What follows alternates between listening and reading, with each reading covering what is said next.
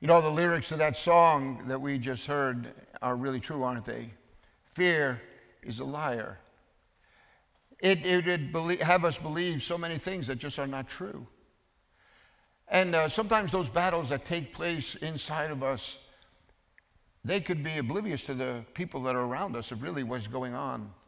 But internally, there is this stress. There's just so much anxiety. These days could just kind of fan that into flame. It's the reason why we need to focus, right? We need to think God's thoughts after him. We need to take the revelation that God has given of himself and of the world and begin to just absorb that. Because within us then, that becomes strength.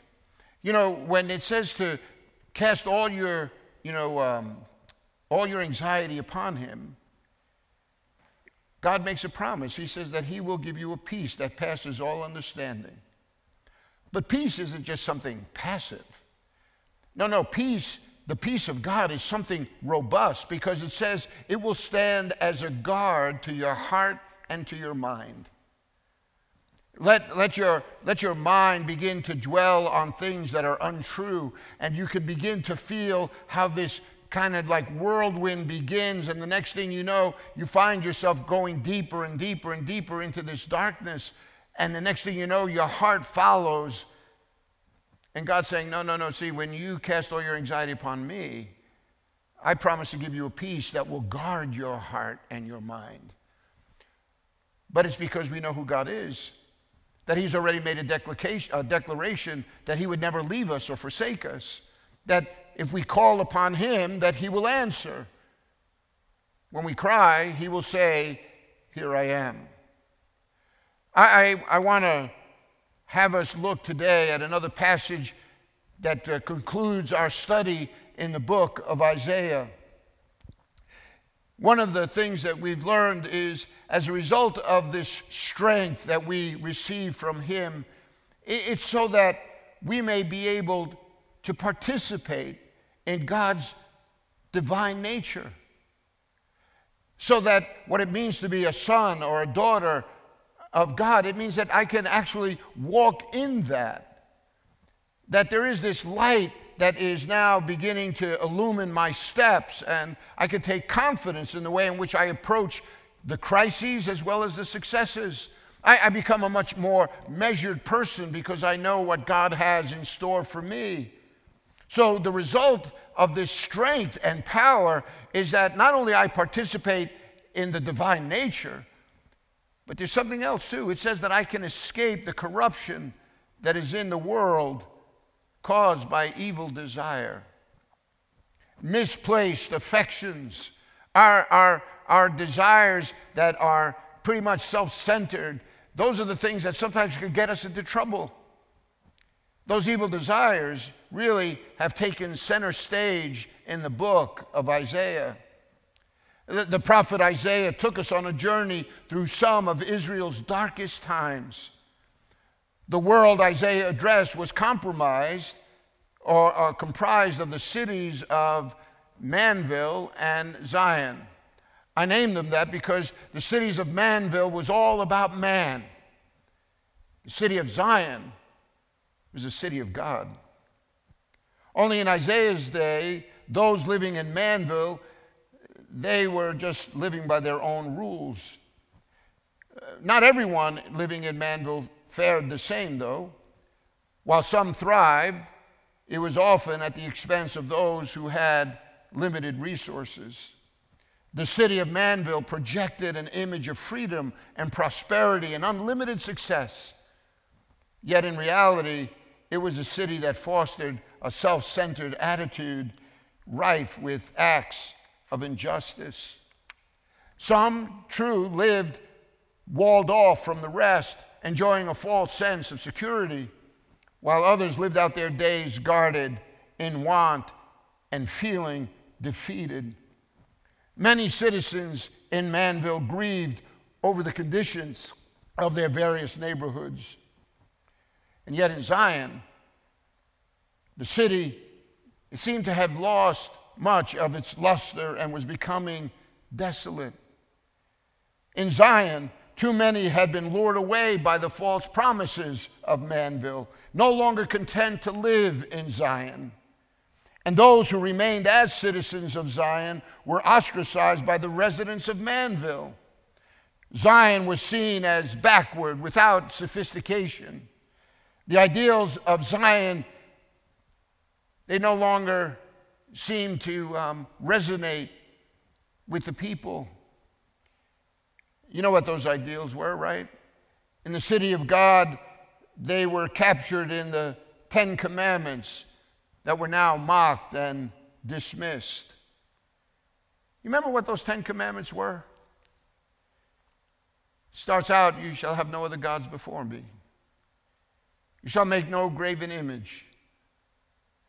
It says, you shall not take the Lord's name in vain, that you need to remember the Sabbath, that you to honor your father and mother, that you shouldn't murder, you shouldn't steal, you shouldn't commit adultery, you shouldn't bear false witness, and you shouldn't covet. See, all of these commandments, people disregarded. And in their places, they erected their own standards of righteousness. But Isaiah told us then that in the midst of the struggle between Manville and Zion, the city of God,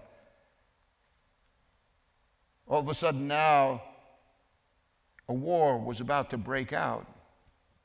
The constant animosity between the rival cities of Manville and Zion now had to contend with a new enemy. The nations surrounding them were about to launch a war. Manville's security no longer seemed so ironclad.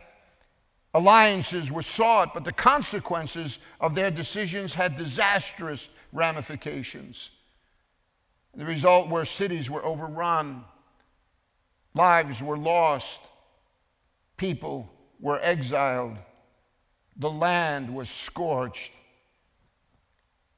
and in its place he just left what resembled a burned stump. And why? I want you to pay close attention to this one, because this is what the whole book of Isaiah has really been leading to. We have spent a number of months working our way through this book of Isaiah. We should know the answer to this by now. Why did all of this happen?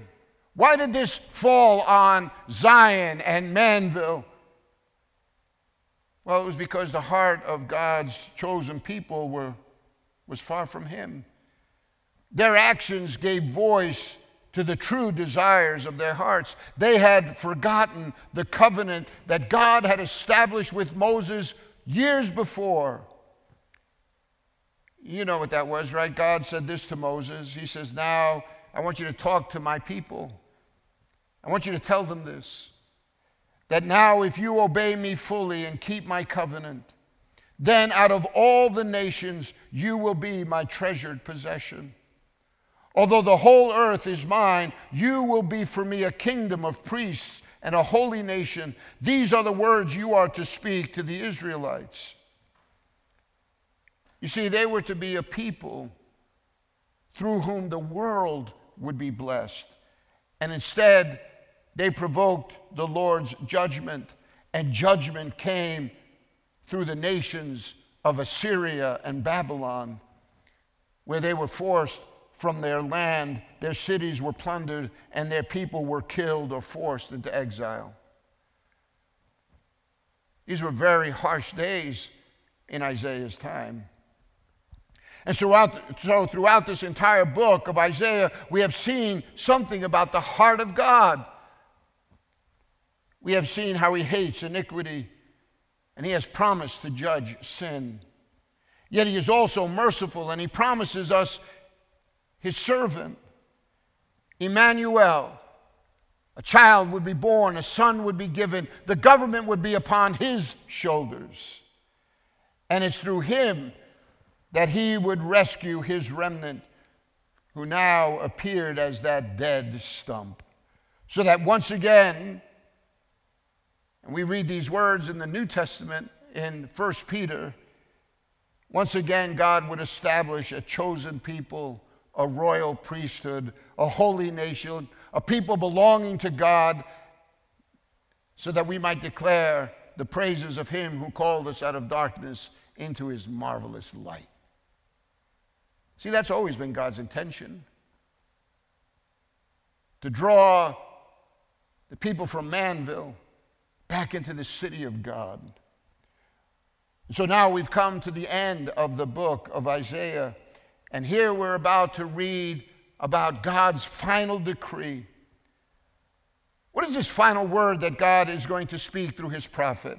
What are these words which have echoed through the preceding generations to our present day? What are we to glean from these historical events that brought down such a mighty nation? What are we to ponder as we make our way through life in these days?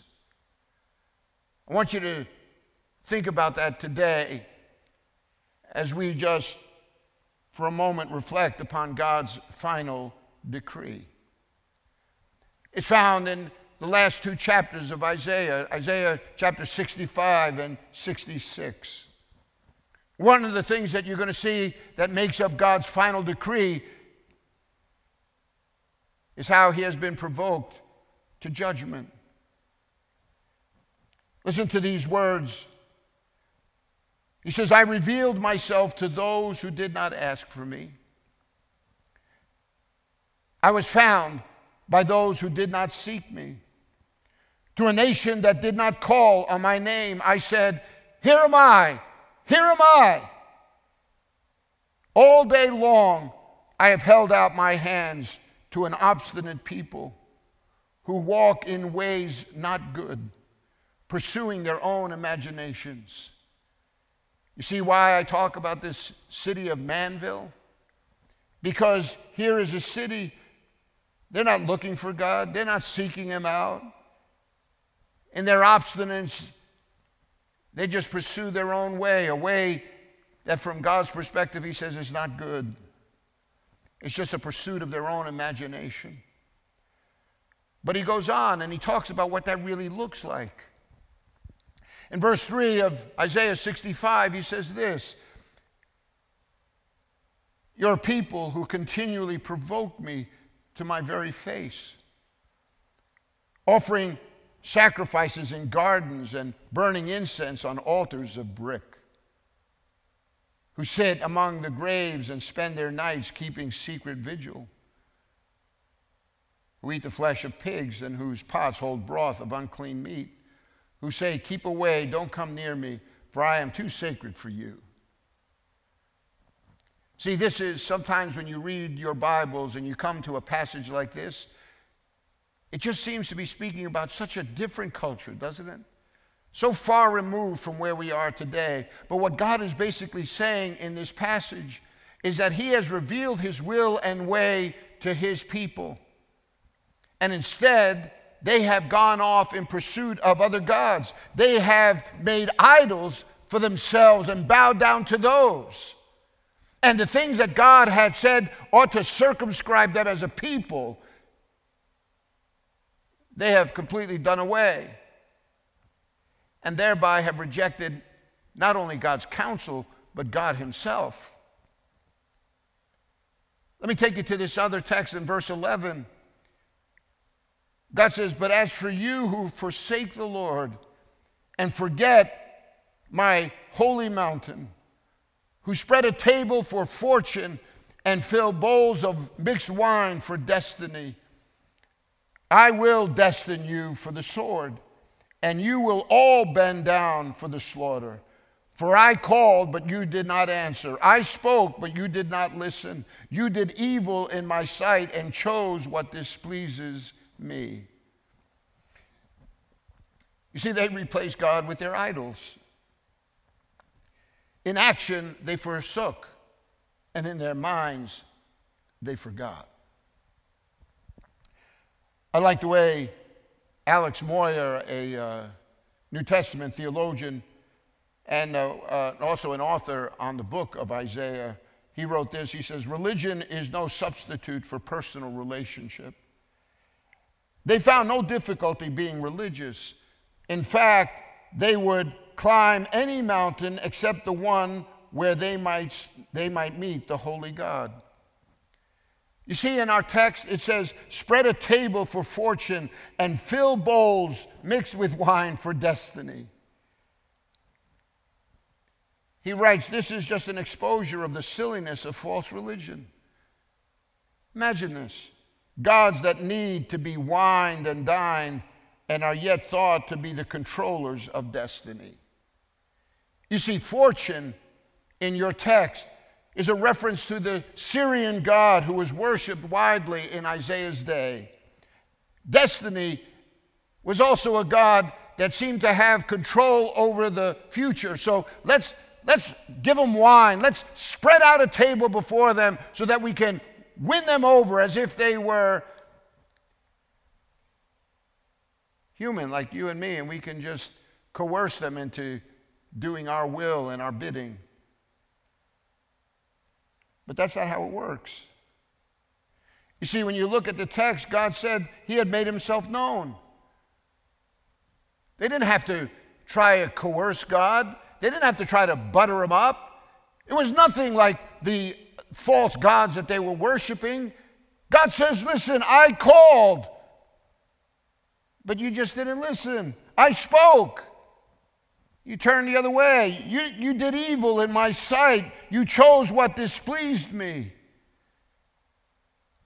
Do you see in this text that what God is really disclosing here? It says, when I called, what God's saying is, you didn't have to figure out what my will was, because I told you. I made it known. And I spoke. So whatever was in my mind, you could understand. And you should have no problem understanding something about my nature, because I do not delight in evil. And you should have known something about my heart, because you spent all your time running in ways that just displeased me. You see, at the heart of what was provoking this judgment was a people who had just run after their own imaginations and left God off in the distance. And now they are going to be paid back. Notice what he says here. He says, such people are smoke in my nostrils, a fire that keeps burning all day. See, it stands written before me, I will not keep silent, but will pay back in full. I will pay it back into their laps, both your sins and the sins of your fathers, says the Lord, because, why? They burned sacrifices on mountains and defiled me on the hills. You see, what he's referencing again is this idol worship. And what was behind all of that? But trying to secure a better life, trying to appease a God so that their ways would be smooth, more successful. All of things that God had promised to his people if they just set their hearts and minds on him.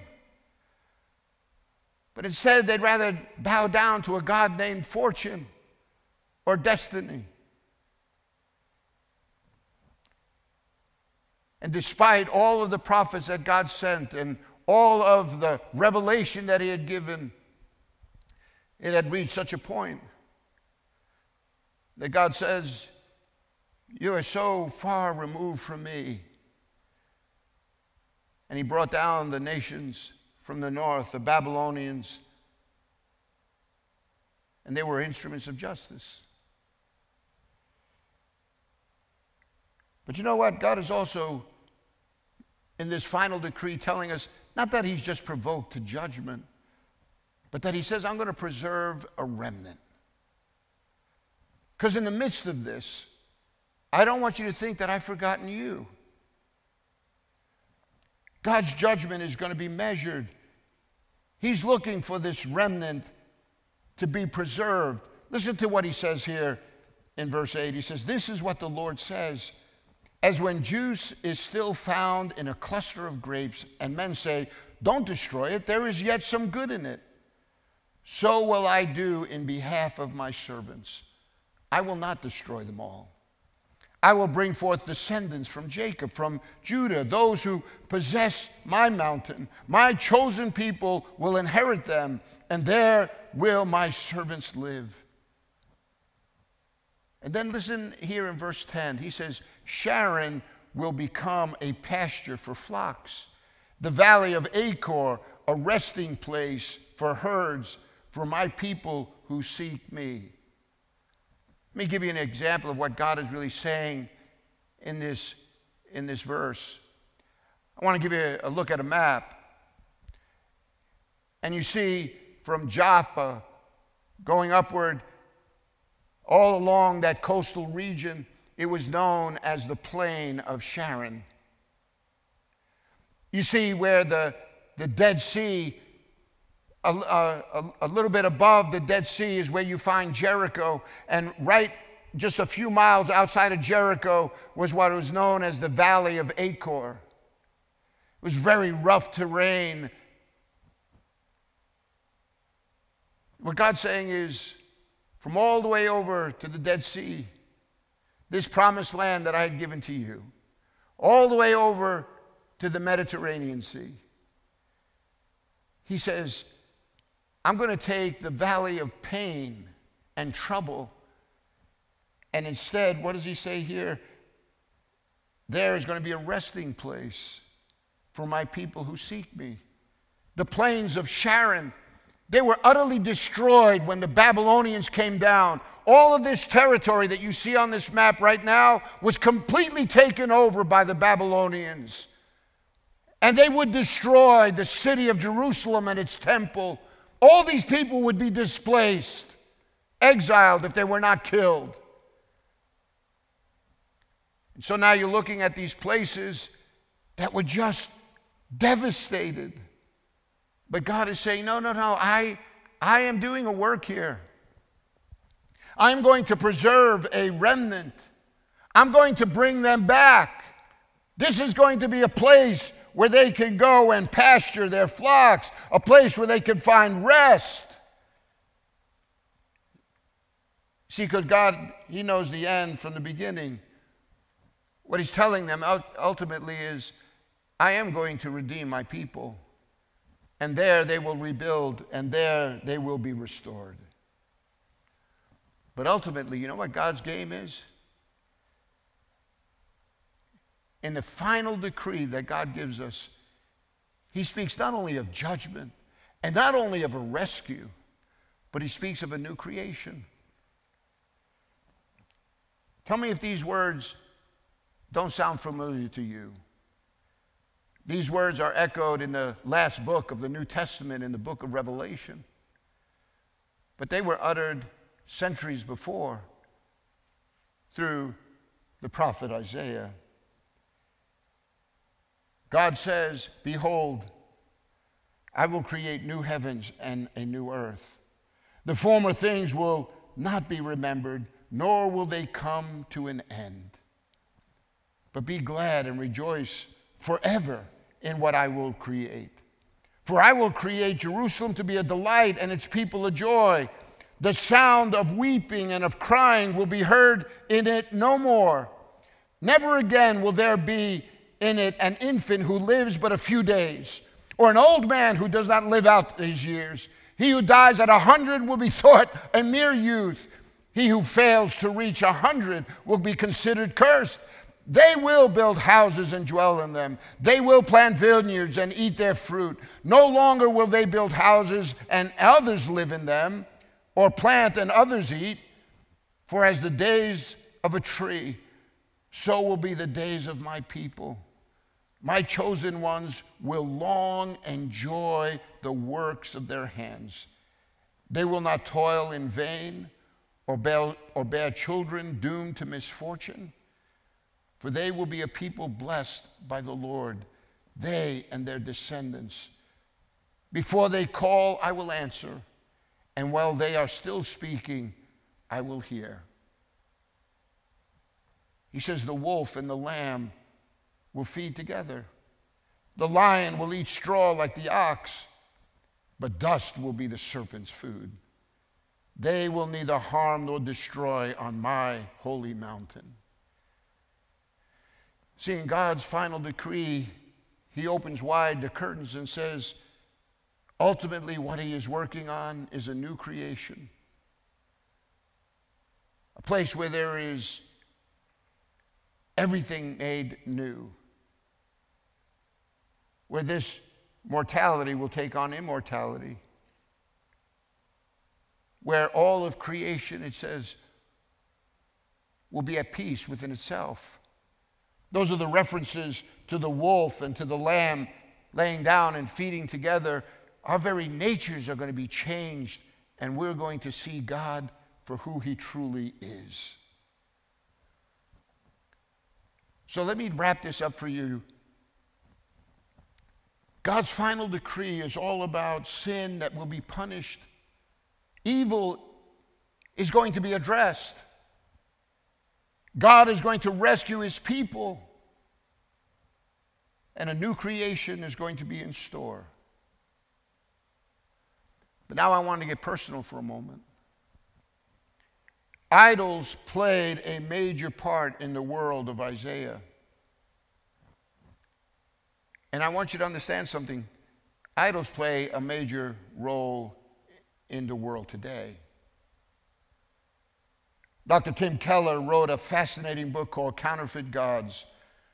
You ought to just Google that, and you could download it. It's a great read, and he gives you a whole list of the kinds of gods that we contend with, counterfeit gods in the days in which we're living, idols that man has made up for himself. Tim Keller was a pastor of Redeemer Church in the heart of New York City. I think he can speak with deep insight into the current culture that we find ourselves. But why do I say idols play such a big role? I read an article by Eric Geiger, a great theologian. I just want to ask you to just think through some of these words with me. He makes reference to Martin Luther. He said Martin Luther believed that every violation of the 10 Commandments, we referred to those earlier, right? Thou shalt have no other gods before me. The very first commandment. Luther believed that every violation of the 10 Commandments was first a violation of the first commandment, putting another God besides God in my life. So if I give a false witness, it's because I have set something else in my heart above God that is worth lying for. And if I steal, it is because I have first set up something else in my life that is cherished above him. Or put it succinctly, under every behavioral sin is the sin of idolatry. Can I talk about 4 of those powerful kinds of idols that we have very prevalent in our society today? How about the idol of power? A longing for influence and recognition. Or how about control? A longing to have everything go according to my plan. You heard it today in the testimony of those who were leading worship, right? It became startling how so much of what we thought we had control in, now God is asking us to open up that hand. How about comfort? Comfort could become an idol where we just long for the pleasures of this world and the deceitfulness of riches. For some, we hold as an idol approval, a longing to be accepted or desired. The theologian John Calvin stated, "The evil in our desire typically does not lie in what we want, but that we want it too much." See, it's not making it an idol to want a good job and make more money.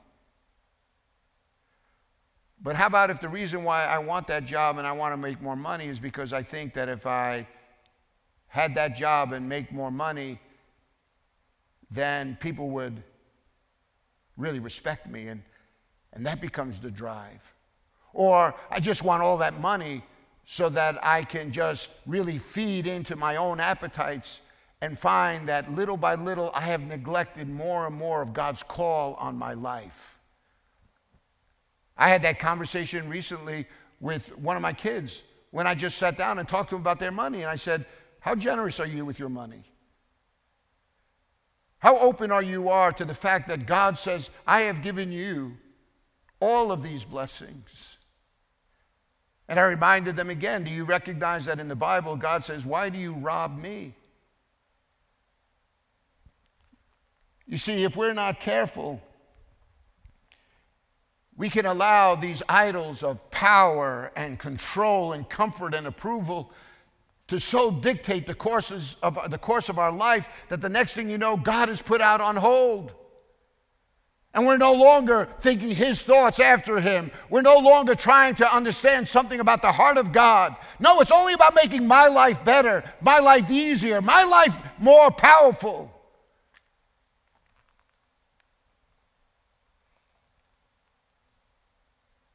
Have we learned nothing else from this particular crisis that we're living through? Do we not feel so vulnerable at this moment? I remember reading an article just recently. One of our warships that had nuclear warheads or anything, about 300 sailors came down with the COVID virus.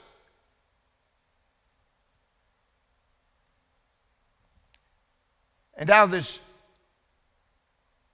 ship that could simultaneously destroy many of the cities that we live in this world, all of a sudden now is scampering around to find out how are we going to get these 1,200 sailors off. What are we going to do with the ship? We still got to maintain some kind of presence here, and it just turned them upside down. A flu takes a mighty vessel that can destroy huge parts of a world. Or a whole world now turned upside down, an economy turning itself all over the place. What happens to power and control? What happens to our comfort and the sense of approval? A little virus comes, and the next thing you know, your whole world is upside down, revealing sometimes where it is that we have put our hope. What truly is our refuge? So how do you overcome that? How do we keep ourselves from these idols? Thomas Chalmers, he says, the best way to overcome the world is not with morality or self-discipline. It's not about just trying harder. Listen to this, because this is the heart, I think, of Isaiah and the heart of the whole Word of God. Christians overcome the world by seeing the beauty and excellence of God's rescuer. They overcome the world by seeing something more attractive than the world itself, and that's Jesus. Do you see in Jesus something more attractive than the idols of this world? Or do we hold on to them so tenaciously that we lose sight? It's kind of like when you have two little kids or they're brothers, right? And one's maybe 4 or 5 years older than the other one. The other one's maybe about 3, and the other one's now about 8. And he convinces him that he should give him his dime because his nickel is bigger. The devil's always trying to do that trade. But he's a liar. You want to remove the idols from your life, it's not just by willpower. Otherwise, you could do it yourself. No, it's by setting your affections on things above. It's about having your mind renewed so that you see the excellencies of God far outweigh all that the world has to offer. You see, our current crisis is striking at the heart of these four pillars of power and control and comfort and approval. But we must never replace our dependence upon God, who has demonstrated that his power is greater, his control is perfect, his comfort is satisfying, and his approval is eternal. There is no God like our God. If you have any doubt, just remember what he can do with a dead stump. Let's pray. Father, I thank you so much for just the reality that you have shared with us in this prophetic book of Isaiah. Reminded again, Lord, something about the sincerity of your own heart and your desire for a people to thrive and flourish. How it grieves you, Lord, when we have misplaced our affections and we have allowed our imaginations to just take us to places that just undo one's life. Help us to learn to build on the sure foundation of Jesus, of his righteousness. Help us to learn what it means to run with endurance this race of faith. Help us, Lord, to gain such a picture of Jesus that we see him as Lord of all. I thank you, Lord, for this righteous branch that has provided shelter and refuge for us all. And as always, Father, we'll be careful to give you all the praise in Christ's name. Amen.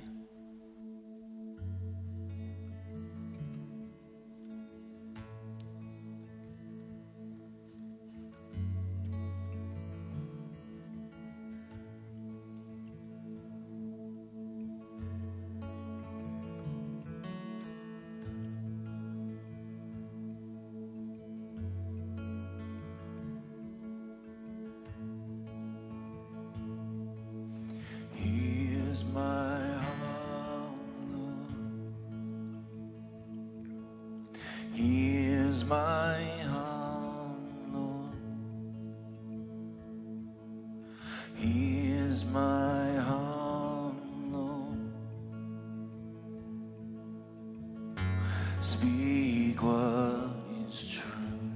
Here's my heart. Here's my heart, Lord. Here's my heart, Lord. Here's my heart, Lord. Speak what is true. 'Cause I am found, I am yours, I am loved, I'm made pure, I have life, I can breathe, I am healed, I am free, 'cause you are strong, you are sure, you are light.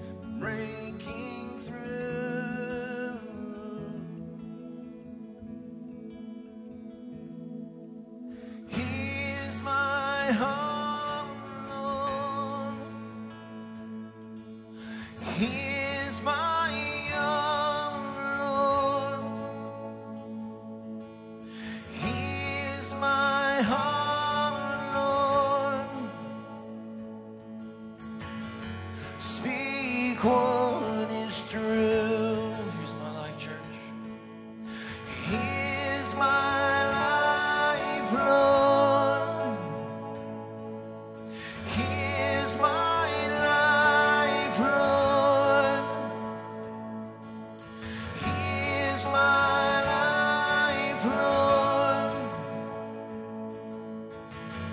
Speak what is true. Speak what is true. Speak what is true.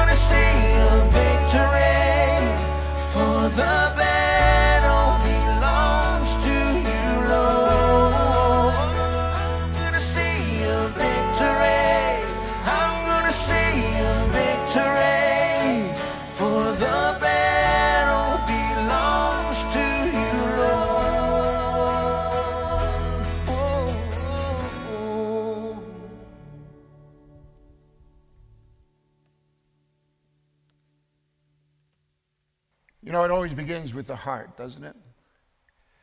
Because our heart, it can be drawn in so many other, so many other directions. That single-mindedness that God is asking us to give to Him so that it would inform all of our other ambitions and aspirations. It's a way of making sure that we don't lose sight of the goal. It's making certain that now we have all the provision that God has so that we might live life with abundance. Come on, we've all had that experience, right? Of compromising in ways that we thought in the moment would just enhance my life. But now, in retrospect, we look back and we realize it really was robbing me of life. It stole something from me. Can't you see that throughout the scriptures, it's a story over and over again of God who is trying to wean His people from the things of this world so that they may lay hold of a world to come. There is nothing in all of creation that could ever separate you from the love of Jesus. And that includes a coronavirus. And one thing is certain, that our days in this world will one day result in us standing before a holy God. In those moments, you want to be a part of that remnant. You want to be a part of the redeemed. For they will inherit something that they could never think or imagine. This crisis has just taken a light, and it has caused us to think a little bit more deeply about these pillars of power and control and comfort and acceptance. All things that God says in Him. We can just fan those into flame because He gives us a spirit of power and of love and of self-discipline. So you go out today. You leave our time together with the assurance that God is good. All the time. And all the time, God is good. God bless you.